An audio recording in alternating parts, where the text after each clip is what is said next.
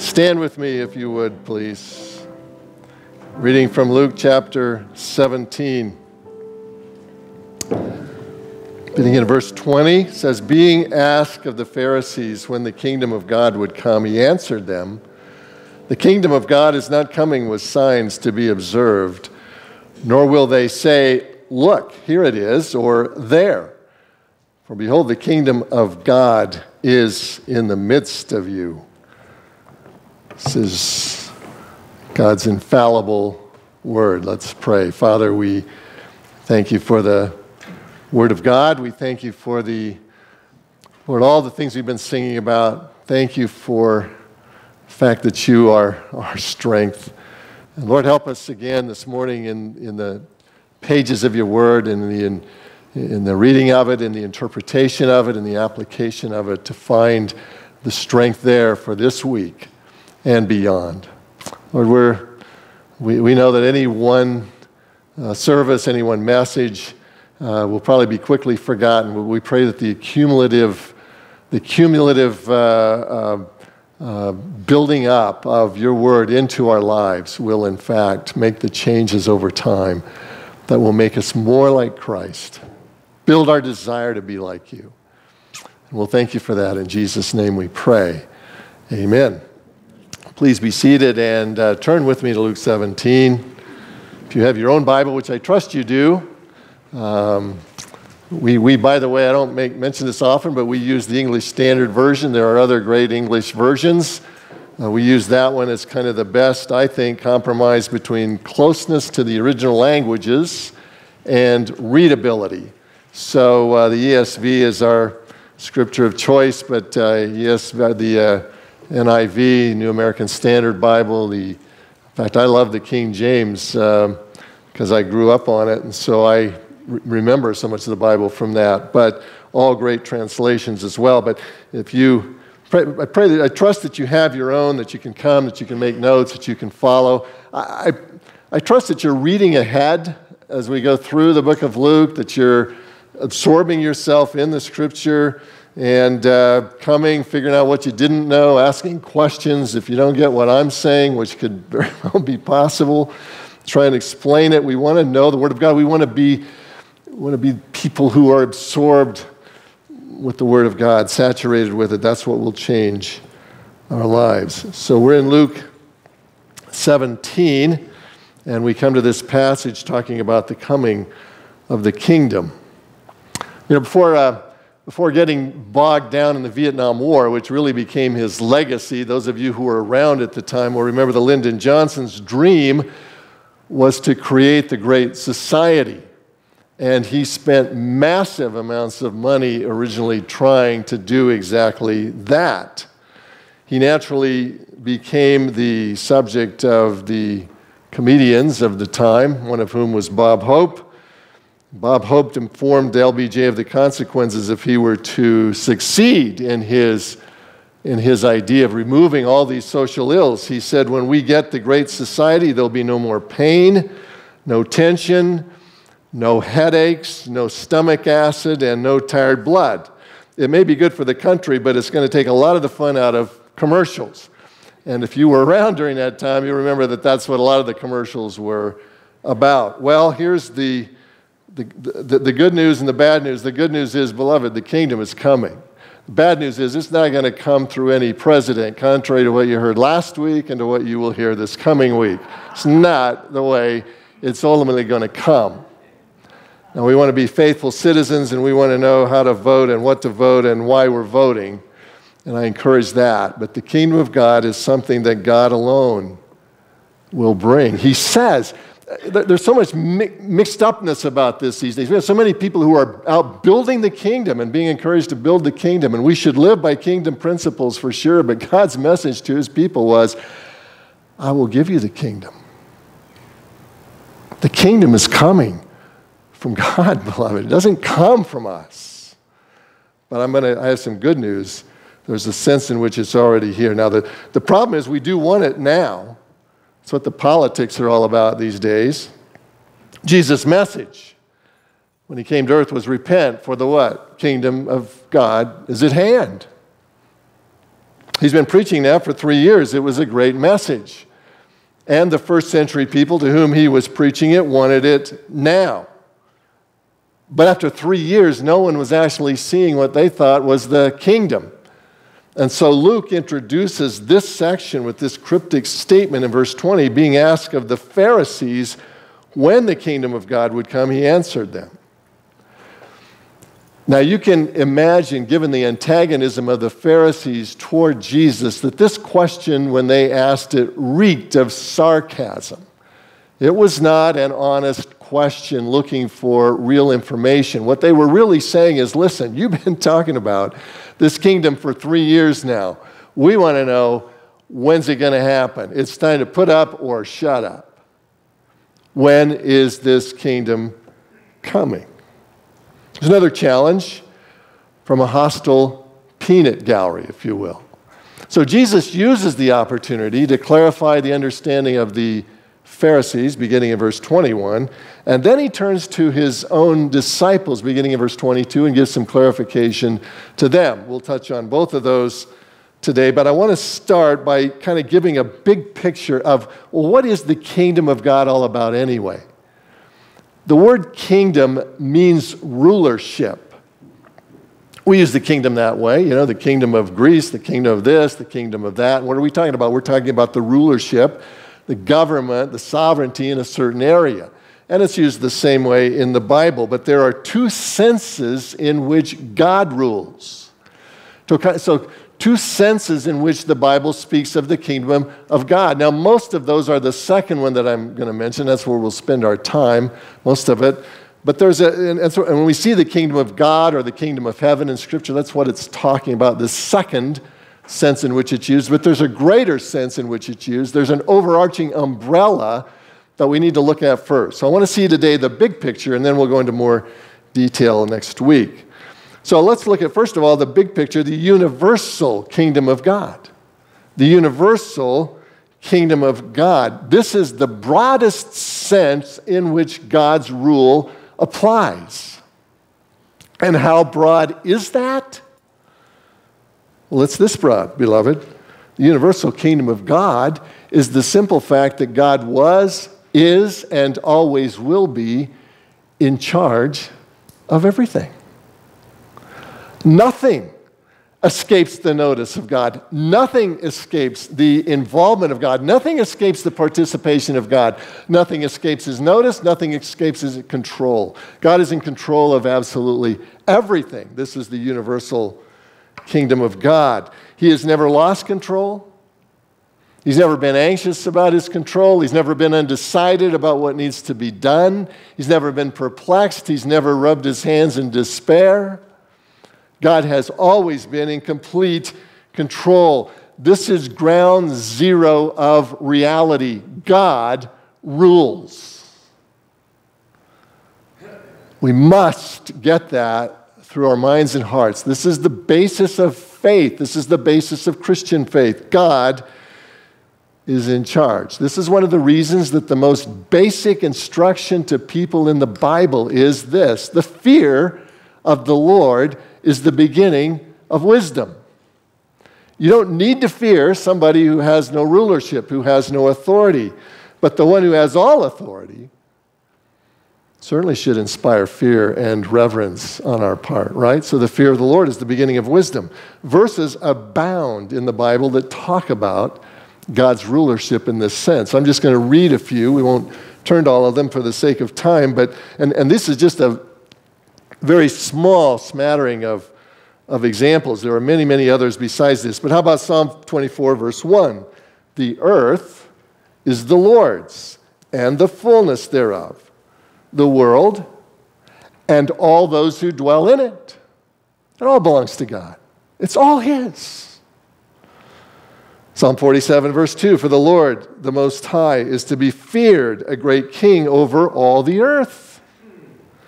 Isaiah 40, verse 22, it is he who sits in the circle above the circle of the earth, and its inhabitants are like grasshoppers, who stretches out the heavens like a curtain and spreads them like a tent to dwell in, who brings princes to nothing and makes the rulers of the earth as emptiness. Listen, if you didn't think God is involved in things, what do you do with these verses? God will be in charge of who becomes the next president of the United States. Now, you need to vote. God will work through your vote, but God is sovereign. I told somebody this week, the thing that scares me is God usually gives people what they deserve. And when you think about where our nation has gone and is going, we should be fearful. We should be prayerful. But we should know that God is in charge. He's in complete control. Isaiah 46, verse 9, "For I am God and there is no other. I am God and there is none like me, declaring the end from the beginning and from the ancient times, things not yet done, saying, my counsel shall stand and I will accomplish all my purpose." Listen, if God is to you someone who set it all in motion, is setting aside, just kind of watching it go, you are sadly mistaken. That is not how the Bible presents God. God is intimately involved in everything that goes on. 1 Chronicles 29:11, David prays, "Yours is the kingdom, O God. You are exalted as head above all. Both riches and honor come from you, and you rule over all." Psalm 10, verse 16, "The Lord is king forever and ever. The nations perish from his land." Psalm 103:19, "The Lord has established his throne in heaven, and his kingdom rules over all." I mean, are you getting the point? God is in charge. You don't understand God until you get that. And you won't have a God who is big enough for your life until you get that. God is in charge of everything. His rulership is absolute. It is steadfast. It is sure. It is the bedrock of the Christian faith. The thing that is our credo is God was, is, and always will be in complete charge of everything. God rules. Okay, so I look around and I say, whoa, doesn't really look much like God is ruling. Surely all the stuff that's going on in this country and in this world doesn't please the God that I see in the Bible. Doesn't look like he's in charge all the time. So why is that? Well, that's because the second point in this section is there's been a breach in the universal kingdom of God. There's been a breach in God's rulership. Why? Because God created. Because God created. And when God created, he created certain beings. And he wanted those beings to love because of the love that he has within the Trinity. God loves the Father loves the Son loves the Spirit, and so on. It's a love relationship that's been going on forever. And so God created beings who had the ability to love, but with the ability to love comes the ability to choose. You can't be loved if you can't choose, right? And so the ability to choose brings its own possibilities, right? So men and angels that God has created have the ability to choose, and that brings with it the ability to rebel. And eventually that rebellion came.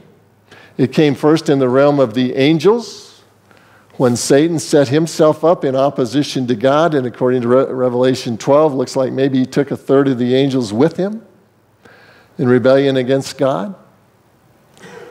It came in the realm of men with the fall in Genesis 3, when Adam and Eve chose to go their own way as opposed to the way of God, and so there was a breach in the universal rulership of God. Now that raises a couple of questions. Couldn't God have just struck the rebels down right away and everything would have been just fine going forward? And if he's an omnipotent God, you can't say that he couldn't have done that, right? Second one is, did this all take God by surprise? Was he just kind of sitting there hoping that these people and these angels that he had created would love him for whom he was and that there would never be any problems that would crop up? And the answer is no, God was not taken by surprise. God is never taken by surprise. How do we know that? 1 Peter 1 tells us that before the foundation of the world, God had already created the solution to the sin problem that was going to crop up, right? Talks about Jesus. Talks about the fact that there would be a Savior that would be needed, and he talks about the fact that he was, before the foundation of the world, he had been determined. God knew everything that was going to happen, and yet he still created. Why? I'll tell you what, beloved, we won't understand this perfectly in this life. We'll never understand this perfectly in this life. But in some way that we don't quite see yet, God is getting glory by everything that goes on. God is glorified when people use their gift of choice to choose for him in the midst of all the brokenness that has resulted as a result of the fall. God gets glory. To love and to obey God in the midst of the broken surroundings in which we live is one of the greatest acts of worship that there can ever be. God is being glorified, even by the evil that goes on in some sense. See, but the breach in the intimacy of God, which we see with Adam and Eve in Genesis 3, made the relationship with God that they enjoyed no longer possible, right? God had said, in the day that you sin, you're going to die. In the day that you sin, there will be no more relationship with a holy God. And so in order for there to be a relationship with God, the Bible teaches that mediation is required. In other words, there has to be somebody who comes along and serves as a go-between. There has to be some way for a fallen, broken humanity who is now imperfect and therefore cannot relate to a perfect God. God says, I cannot look upon sin. That relationship has to be reestablished in some way by a mediator, someone who can represent man to God and someone who can represent God to man. We're lost forever without that possibility, without that mediatorship. And so beneath the overarching universal kingdom of God, the Bible introduces a second kingdom, a second sense in which God rules that we could call the mediatorial kingdom or the mediated kingdom of God. A mediated kingdom, a mediatorial kingdom where entrance is bought and paid for by the sacrifice that can bring us back, that can bring forgiveness of our sins into play so that we can once again be reestablished in a relationship with God, so we can have access to this God that we deserted. And the way that God chose to do that was through a mediator. That mediatorial kingdom, which is not usually the term you hear it applied in theological circles, not otherwise, but it's because this kingdom has a mediator. This kingdom has someone who is serving as the go-between between God and man. So this is the kingdom that the Bible is usually talking about when it references the kingdom of God and the kingdom of heaven. And the Pharisees, who knew their Old Testament, were looking for this kingdom. That's what they expected to see. So let's look at the mediated kingdom of God. I want to see three things about that. First of all, see that it is prophesied. That it's prophesied. In the Old Testament, the mediated kingdom of God is prophesied in many, many ways throughout the Old Testament, and it begins right away in Genesis 3. As soon as sin enters the picture, we begin to hear talk about a mediator. Now, he's spoken of in Genesis 3 a little differently, but in Genesis 3, God promises that through the seed of the woman, there's going to come a redeemer, someone who can put this all back together, someone who can reestablish the relationship that was lost between God and man. So the promise is that there will be someone coming from the seed of the woman who will be able to reestablish contact and access with God. And this access is provided on the basis of a blood sacrifice that pays the price for the sin. This is one of the most basic things in the Bible, but sin must always be paid for. It always is. It's always paid for by someone. All sin is paid for by someone. Our own society teaches that. If you don't think so, just travel down Cheyenne Street at 60 miles an hour and find out if you pay the price or not, right? Sin always has to be paid for. It's the same in God's rulership. And so in God's rulership, this sin, which is so much worse than we can ever imagine, because it is the offense again, it is a violation of the character of a perfectly holy, infinitely holy God. Must be paid for in some way, and a sacrificial price is exacted. In the Garden of Eden in Genesis 3, right away we see this. How do we see it? We see it in the fact that God removes the fig leaves that they used to try and cover themselves and their sin, and he gives them the animal skins, which means that some animals died in order to provide those. So we have access to God provided through the blood sacrifice of animals right there in Genesis 3. A mediator and a blood sacrifice right from the beginning. Then this theme continues all the way through the Old Testament, right? The patriarchs come to God and they have access to God. How? By sacrifices. That's what Bethel is all about. That's where Beersheba is. It's about where these places where the patriarchs offered sacrifice to God. Same thing that Cain and Abel were doing when Cain came up short because he didn't bring a blood sacrifice. That whole thing continues, of course, and it gets formalized when we come to the time of Moses. And God gives the law through Moses. And the concept of access through a blood sacrifice is established through the Passover. And the fact that the only way the Israelites were delivered was because they chose to put the blood of a sacrificial lamb on their doorposts so that their eldest sons and daughters could be saved while those of the Egyptians were killed.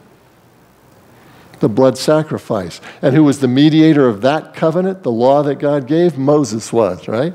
He represented God to the people and the people to God. Now, he wasn't the ultimate sacrifice. He wasn't the ultimate mediator. He couldn't actually save the people, but remember how he mediated. He's an example of what a mediator is and what a mediator does. If you read Genesis 32, you'll find that when God's ready to wipe the children of Israel out, because after he gives the 10 commandments and Moses is coming down from the mountain, and it turns out they're in the midst of breaking every one of them right then and there with the orgy that was going on at the golden calf. Moses is the one who, when God says, I'm going to wipe them out, I'll save you, and you can start a new nation, Moses pleaded for them. Remember that? He's a mediator. He represented God to the people, and he represented the people to God. We see this continuing through the prophets in the Old Testament. They bring a message. Their message is that there is access to God through the blood sacrifice. And they are mediators in the sense that they speak for God to the people and they speak for the people to God. And so the pattern continues. The idea of kingship is added in Genesis 49:10, pretty soon after the beginning, when Jacob blesses his children when he's down in Egypt. Remember that, how Joseph was down there and he brought his father down, and Jacob was blessing his children near the end of his life. And one of those children was named Judah, and he said this about Judah in Genesis 49:10. He said, the scepter shall not depart from Judah, nor the ruler's staff from between his feet. So a king is coming. That king is going to be in the line of Judah. And that promise reaches its apex in the time of David, around 1000 BC, when David becomes the king, and the kingdom reaches its apex as it's been so far in history. And God makes the promise that there will be an eternal kingdom under David's reign in 2 Samuel 7, promising a greater son who will rule on his throne, not just for a while, not just for the 40 years that David ruled or the 40 years that Solomon ruled, but forever. There'll be a king on the throne of David. Even when the kingdom is taken captive because they have gone into idolatry and the Babylonians sweep in and take Israel away, the promise is still there in Daniel 7, who was part of the captivity. And Daniel's taken into Babylon, and he becomes a ruler there in Babylon. But God still uses him as a prophet. In Daniel 7, you find him prophesying about a son of man who will have everlasting dominion. The kingdom principle is still established, a king, a mediator king. That's depicted a lot of ways in the Old Testament. So by the time you get to the first century, those Jews in Jesus' time were saying, well, where's the mediator king? We're looking for him. Where is the Messiah? Where is the anointed one that has been promised? They were looking for someone who would come and save them politically and overthrow Rome and take over. But their expectations, beloved, were a little bit misguided because they only took the passages that talked about the king and the political kingship, and they didn't take a lot of other passages into account. So they misunderstood, what is the kingdom all about? What is God's rule all about? So the second thing we need to understand about the mediated kingdom is not only is it prophesied, but it's partitioned. It's partitioned. There are two compartments to the mediated kingdom of God. And the Jewish people of Jesus' time should have gotten this, but didn't. The disciples didn't get it any more than the Pharisees did, any more than anybody else in Jesus' time. Jesus took them to task for that, but they didn't understand there is a physical component to the kingdom of God, but there is also a spiritual component. And the two have to play together. The two have to come together, and that's what Jesus is talking about. Now, as they ask this question of Jesus, he is in the last 6 months, by this time he's probably in the last 3 or 4 months of his life on earth. He's on his way to Jerusalem, and everybody who's following has picked up, this is no ordinary trip to Jerusalem. The disciples are expecting, finally, Jesus is going to set up the kingdom. That's why the Pharisees are asking this question, because they've kind of begun to suspect the same thing, that this guy that they don't believe in at all, but who has been preaching the kingdom of God is at hand, they're thinking, well, he's going to try and do this. He's going to lead a revolt against Rome. This is going to be fun to watch. And so they come to Jesus and they say, well, are you going to do it now? When are you going to set up the kingdom? And what they're trying to do is they expect that he's going to answer, yeah, now's the time I'm going to do this. They want to get him on record so that they can discredit him, because that's their only interest. But what they get in answer to that question, when are you going to set up the kingdom, is a totally unexpected answer. Jesus says in mid-verse 20, he says, the kingdom of God is not coming in ways that can be observed. Whoa. It's not what they expected. I'm not going to be able to see it. What kind of kingdom is that I can't see? It's not going to be coming in ways that can be observed, nor will they say, look, here it is, or there. And that comment would have been a complete surprise to the Pharisees, because they thought he would at least try to do this. It was a complete surprise to the disciples, because they had invested 3 years of their life and had committed themselves totally to the idea that this was the Messiah, and that he would set up a kingdom, and that he would kick the Romans out, and that they would get a place in the administration of the kingdom. So here's Jesus saying, well, you're not even going to be able to observe it. Everybody is listening carefully now, I can tell you. But they hadn't understood the kingdom. They had grossly oversimplified. What they should have understood, both from the teaching of Jesus up to this time, as well as the teaching of the Old Testament, was that the kingdom is multidimensional. The kingdom is multidimensional. It has a physical component, yes, very like their expectations. But it also has a spiritual component, which is prior. If you take the idea of the kingdom as being God's rulership has to start on the inside before it can be outward. Where would they have picked that up? Jeremiah 31. Jesus says, or the Bible says in Jeremiah 31, Jeremiah had prophesied, for this is the covenant that I will make with the house of Israel after these days, declares the Lord. I will put my law within them. He had written it on stone tablets before, but he's saying, now I'm going to put it right inside them, in their heart. And I will write it on their hearts. For I will forgive their iniquity, and I will remember their sin no more. Forgiveness is an entrance required to the kingdom. Forgiveness is part of the new covenant. Forgiveness was a critical component of the kingdom. So is there a coming king like 2 Samuel 7 and Daniel 7 propose? Yes. Let's see, Isaiah 53 and Psalm 22 and other passages like Jeremiah 31 also spoke about this need for forgiveness. And Isaiah 53 spoke of a suffering Messiah. Listen to this, Isaiah 53, beginning in verse 4. Surely he has borne our griefs and carried our sorrows, yet we esteemed him stricken, smitten by God, and afflicted. But he was pierced for our transgressions. He was crushed for our iniquities. Upon him was the chastisement that brought us peace. And with his wounds we are healed. All we like sheep have gone astray. We have turned every one to his own way, and the Lord has laid on him the iniquity of us all. This is the spiritual dimension to the kingdom. Had they read this passage? Did they know it was there? Of course they did. What did they do with it? Nothing. Why? Because they didn't know what to do with it, and they didn't like it. They wanted the political kingdom, but they didn't want anything to do with whatever it was that was being talked about there. So they missed the whole thing. See, Jesus' message hadn't been simply the kingdom of heaven is at hand, right? Jesus' message was, repent, for the kingdom of heaven is at hand. Repent. That implied a spiritual commitment prior to a political rulership. So what Jesus is doing here is reminding them, guys, you've missed this component altogether. The kingdom of heaven is not coming in ways that can be observed. You can't see what's in somebody else's heart, and they can't see what's in your heart. But that's where the kingdom begins. You can't observe that, but I'm telling you that's where it happens. The kingdom of heaven starts there.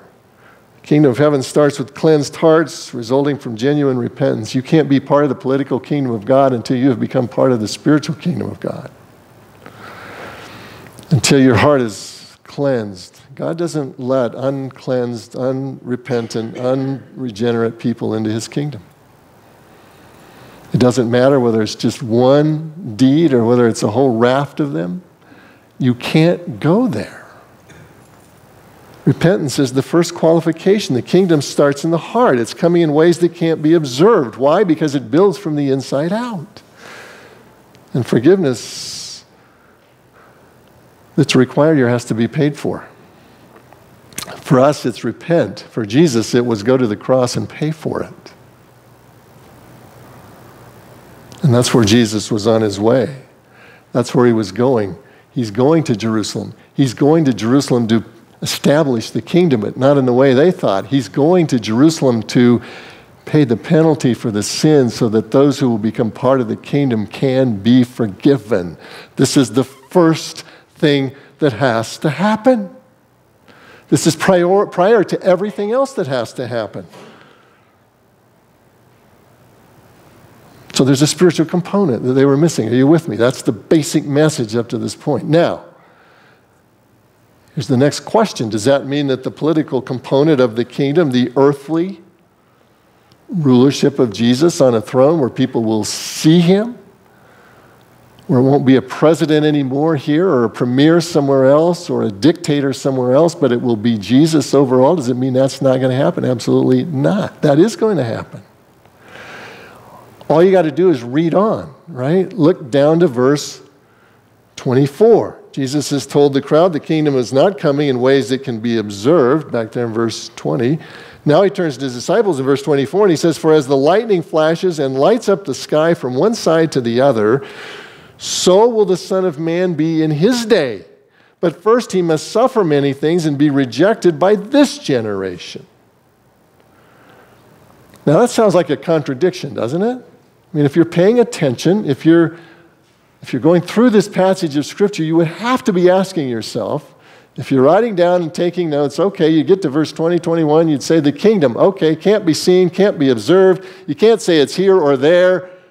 Okay, so it's spiritual. It's in some way that I can't see it. And then you come down to verse 24 and he says, it's going to light up the whole sky. Everybody will be able to see it. Contradiction? No. Multidimensional kingdom. A kingdom that is both spiritual on the one hand and will become political on the other hand in the day when God decides it's time for all that to happen. The kingdom that can't be seen will be the kingdom that is seen by everyone. This is the promise of this passage of Scripture. The spiritual dimension, interestingly enough, has already started. When did that start? Well, that started with Jesus coming and particularly with his death and resurrection, because that cleared the way for true forgiveness of sin. Now, those people in the Old Testament, were they forgiven? Absolutely. But you remember, we've seen this before. They were forgiven on credit. Their sin hadn't actually been paid for yet. The blood of bulls and goats that they offered as an indication of their faith couldn't actually pay the penalty for their sin. That happened when Jesus died for them, just like it happened for us when Jesus died for us. So that aspect of the kingdom that is spiritual could begin the moment that Jesus had died. That's why Jesus turned to Pilate in John 18. Verse 36, I think, and he said, my kingdom is not of this world.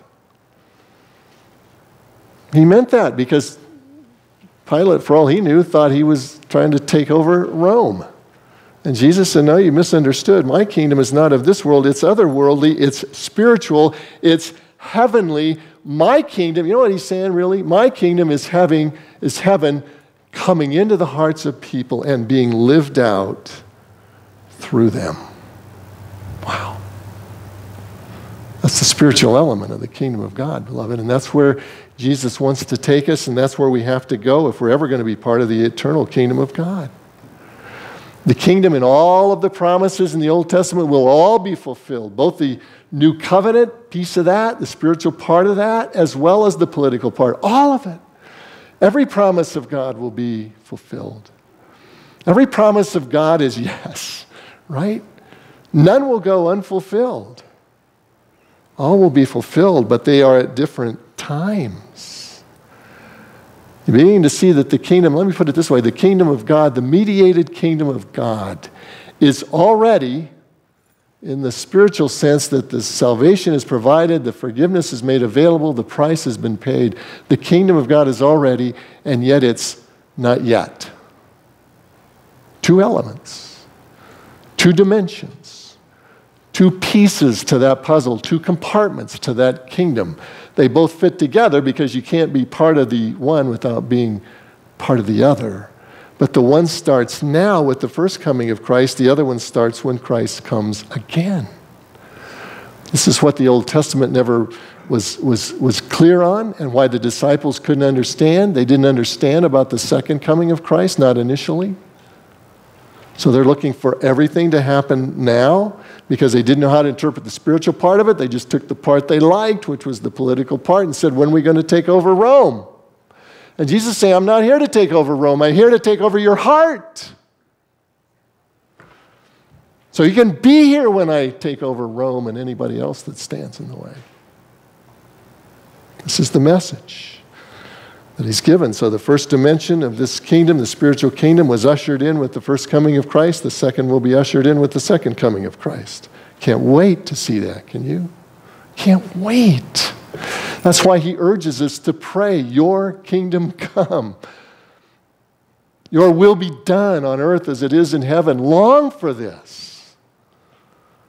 We know we do, but it will come not through the political system. It will come through God. And that part of the kingdom, spiritual part, must begin with the repentance of our heart. That's what Jesus has been saying all along to these people. That's what he's still saying today. The kingdom is compartmentalized. So it's prophesied, it's partitioned. Thirdly, it is personalized. Jesus makes one more very powerful statement here in verse 21. The kingdom of God is in the midst of you. The kingdom of God is in the midst of you. Now, some people have struggled with that. Most commentators struggle with that. What exactly does that mean? Because the wording isn't completely clear. Some of your English translations, and I don't know which one you have, but some of them say the kingdom is in you. And it makes it sound like that's just Jesus repeating, this is the spiritual element of the kingdom and it takes place in you, which would be true. But I don't think that's the interpretation that's correct here. The word in the midst of you is a translation of one Greek word, and it means, and the ESV has done a nice job of translating it, it means in the midst of you, physically in the midst of you. And as Jesus looks at them, I think what he's saying to the Pharisees that are there questioning is, hey, listen, let me tell you something. The kingdom is right here because the king is right here. The king you so desperately want, he's here. And because you expect it to all happen in a certain way according to your rules, you're missing it. Because you're not understanding the spiritual element of this, you're not even seeing the physical element that's standing right in front of you. They were eyeball to eyeball with the king. And therefore they were eyeball to eyeball with the kingdom, and they missed it. When Jesus was saying the kingdom is in the midst of you, what he was saying was, listen, you guys need to know this. The seed of the woman in Genesis 3:15, that's me. The Passover lamb from Exodus 12, that's me. The Lion of the tribe of Judah in Genesis 49, that's me. The only one who could keep the law of Moses perfectly so that he could be a sacrifice for sin, that's me. The greater prophet than Moses in Deuteronomy 18, that's me. The greater son of David in 2 Samuel 7, that's me. The greater than Solomon that's going to come, that's me. It's all me. Psalm 2, the one who will come as the king who is over all the earth, that's me. The suffering Messiah of Isaiah 53, that's me. It's all me. I'm right here.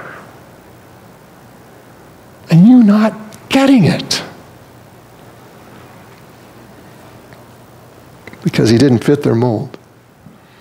They had a preconceived notion how it should all be.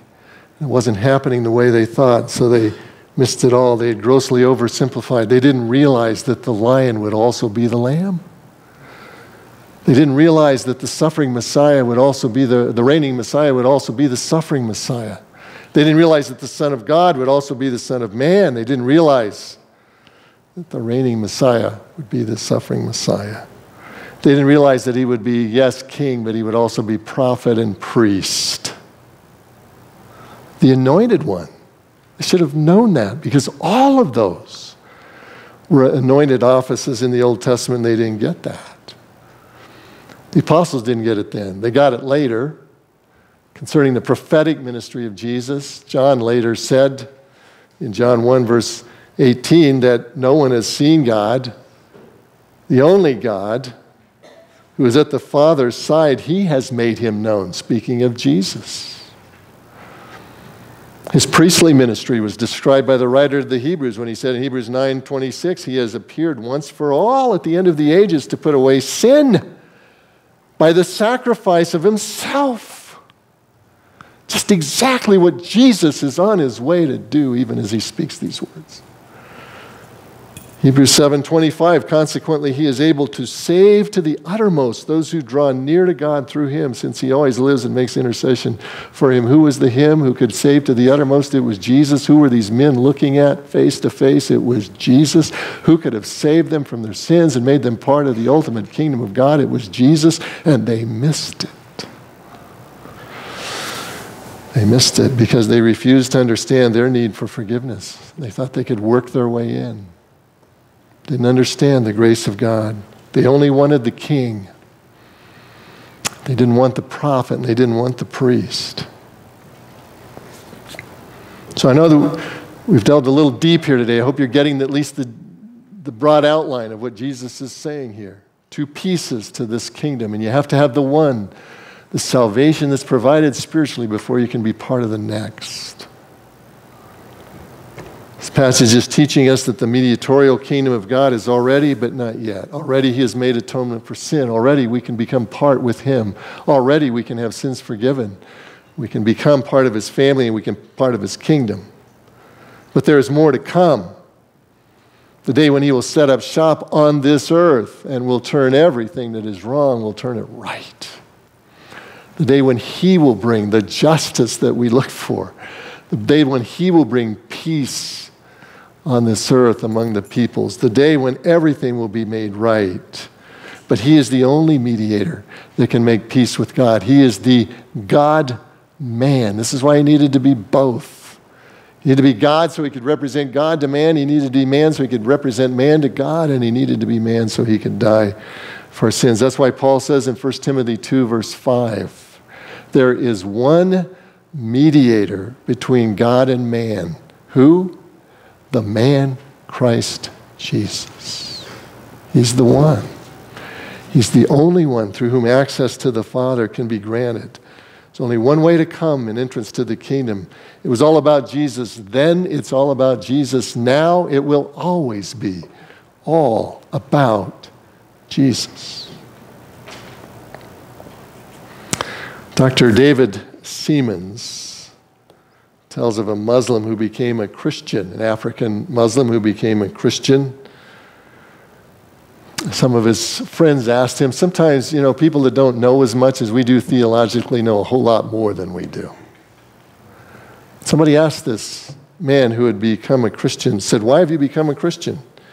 He answered this way. He said, well, it's like this. He said, suppose you're going down the road and suddenly the road forks in two directions and you don't know which way to go. And there is at the fork of the road were two men, one dead and one alive.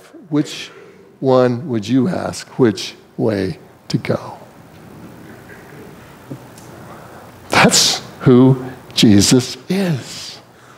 He's the mediator of the new covenant. He's the one who by his blood has bought and paid for the entrance of anyone who will believe in him into the kingdom of God, so that that kingdom can take root in us now and then become part of who we are when he comes again. That's the kingdom of God. Let's pray. Father, we thank you for this word. Learn more about it as we go through this chapter and then as we get into Luke 22, and we thank you for the things that you will reveal to us. But Lord, this big picture gives us what we need simply to know how we can become part of it. We need to be part with you. You are the king. The Pharisees missed the kingdom because they missed the king. And so we do not want to miss because we missed you too. So would you please cause our hearts to open to you. Cause us to see what it means to have you as the Lord and King, not just as Savior, but Lord and King of our life. Because that's really the requirement. If anyone comes after me, you said, he must deny himself, take up his cross daily, and follow me. So here we are to say, that's what we want to do by the grace of God. In his name we pray. Amen.